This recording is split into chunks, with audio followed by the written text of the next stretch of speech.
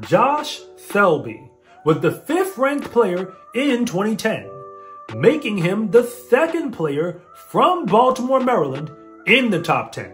He chose the Kansas Jayhawks for his college basketball and was suspended for the first 9 games of the season. He wasn't even projected as a first-round NBA draft pick, but he left college anyway and was selected in the 2nd round, 49th overall. Playing for the Memphis Grizzlies, he was the Summer League co-MVP with Damian Lillard.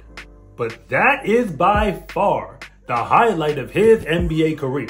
He played 38 games in total in the NBA and didn't average more than 2 points per game when he did. And he bounced around the G League and 7 other countries after that.